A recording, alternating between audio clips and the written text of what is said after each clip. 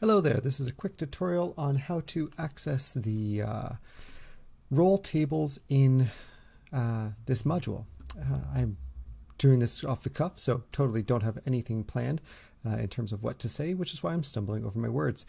Once you have the module installed, you can go to the Manage Modules and you will see the Thomar123 mop tables. These two users are the ones who created all the awesome magical items.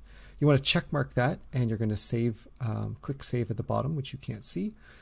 And once your world reloads, you should now have in your compendium packs, it will probably be, your compendium pack section may look different in here, but if you've got folders, it should be in this default one, and you'll see their magic weapons here. Once you click on that, here's your compendium folder with all of the roll tables. So if we wanted just Thomar's swords, for example, we could come here to swords. There's our swords, and we can roll. And there we go. We get that specific sword.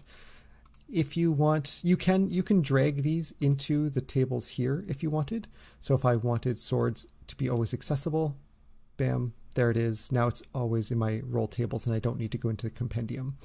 But you don't have to go into you don't have to drag them into your world. You only need them there if you want them there for easy access, or if you want to edit them, then you would come in here. If you say you had additional ones you wanted to add, you could open it from here instead, and then you can add additional ones down at the bottom.